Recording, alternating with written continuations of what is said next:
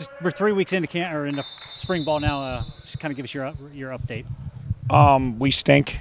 We're not very good. The football looks awful. I think we're running around pretty good. We got a lot of key guys out hurt. That'll be fine, but we got a lot of young guys that have an opportunity to play the game, and they haven't figured out how to play the game right away. So we can't consistently do anything well. We can do it for one play, maybe two plays, but consistently we can't do anything well. So right now it's not very pleasant to watch, but it's awesome for them because now they have an opportunity to figure out, like, hey, do I want to be a consistent performer at this level, or do I want to not be a consistent performer at this level? So they've got a lot of work to do. Long term, though, can that be a positive that you're getting a lot of the guys getting some reps? No, I'm sure it's frustrating. It's awesome for those guys. Yeah, I'm not frustrated. They should be frustrated. We'll have guys that line up and we'll find guys that line up and play the game the right way. I'm not worried about that at all. I'm worried about their futures and their careers, and this is their time and their opportunity. But it's great for them because the transition from high school to college, it's hard. In high school, these guys, offense, defense, special teams, they ran circles around. That's how they got here. They were so good, they didn't have to be consistent. They overwhelmed the opposition. Well, you can't overwhelm the opposition at this level.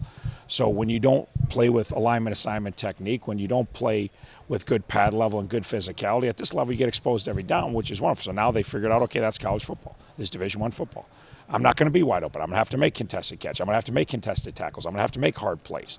The offensive line can block. The defensive line can pass rush. So this is all part of, and, not everybody that goes to play college football plays. That's what they don't understand. They're all stars in high school. They all play. Some guys are going to go their whole college career and not play. So you have to earn it at this level. And because of our injuries and some turnover, we got a lot of young guys with the opportunity. They could be earning spots right now or not. So we still got a third of the spring left, and it's awesome. Like I would say, there's no such thing as a bad day, because a bad day you learn what you have to do to get better, and then you have an opportunity to go correct it, or you have an opportunity to shy away from the corrections. But so it's every rep's a great rep. These kids getting this opportunity, like I said, careful what you wish for. I want more reps. Okay, you got more reps. You're running with the ones now. How's it feel? Like, not so great. The ones, it was great when I was running with the threes because their threes weren't very good. Now I ran with the twos. Now I'm running with the ones. The ones are pretty good. Well, this is how it is, So in the step to the NFL is the next. It's all over again. You got to start all over and say that's a different level, and the game's harder. And then I got to either adjust or that's the last level you play at. So it's fantastic.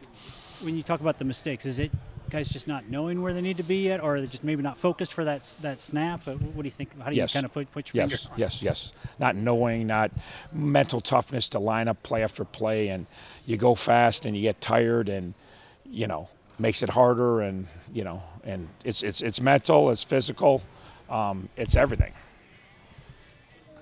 5 practices left. You kind of hit on some of this already, but what are you hoping to get out of these in that last 5 practices? Just tons of reps. That's what we need. We just need same spring and fall is about tons of reps. The question, how you think you're going to be next year, you get it all the time. I got no idea. We got a chance to be good. We got a good nucleus coming back, and we have young guys that we really like. I wouldn't want to play with them tomorrow, but I've got 5 more spring. I got a whole summer, and I got 25 more practices in fall camp. We got months to get better, but I like our young guys, and I like the opportunities they're getting. They got to figure it out, and they got to realize this ain't good. But the nice thing is they're figuring it out. They get to watch themselves on tape. They don't like when I say it in practice, but when they watch themselves on tape, then it's usually yeah, that wasn't very good. I said, no, that was terrible. And we live in a real world. We don't hey, it's okay. The old positive.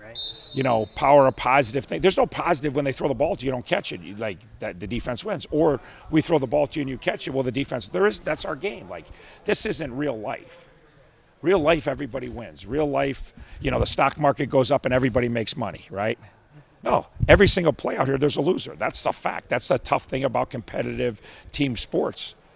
You give up a sack. Well, I love that one of our guys got a sack. I'm saying, hey, great job, Rosie. But guess what? One of my guys gave up the sack.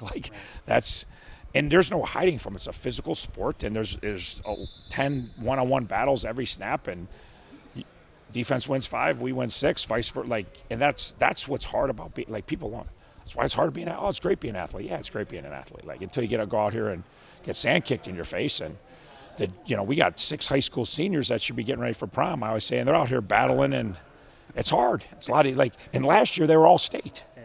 Last year they were state champions. Last year they were dominant. They were LeBron, running around high school, owning the joint, getting every accolade. Then they come out here and like, holy crap. With COVID, there's guys 9 years older than them, you know? It's like, well, welcome to life. The next step is not always an easy one. And so, but it's overall, it's been great. I appreciate it, Coach. All right, thanks.